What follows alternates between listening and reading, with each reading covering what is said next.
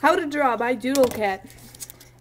Today we will be learning how to draw a panda as a request by one of our viewers. So I'm going to show you how to draw a panda cartoon.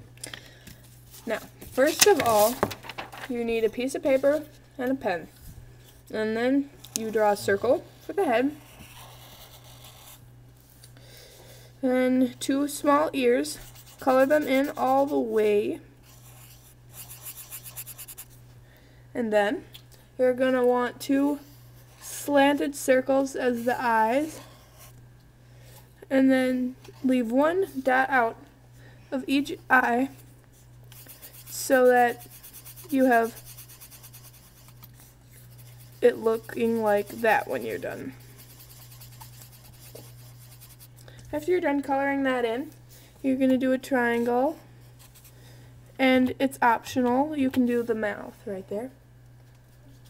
And then, when you're done with that, draw a body and a tail. Color in the tail. And a lot of times what people get messed up on is what to color in when you're drawing a panda. Then you draw an arm and a leg and a tummy. This panda is hanging onto a tree, so you can draw the tree in there. And you can color that later so it looks more like a tree. This panda is very fat, I'm sorry. And then you color in this arm. I'm gonna do that kind of quickly so that I don't take up too much of your time.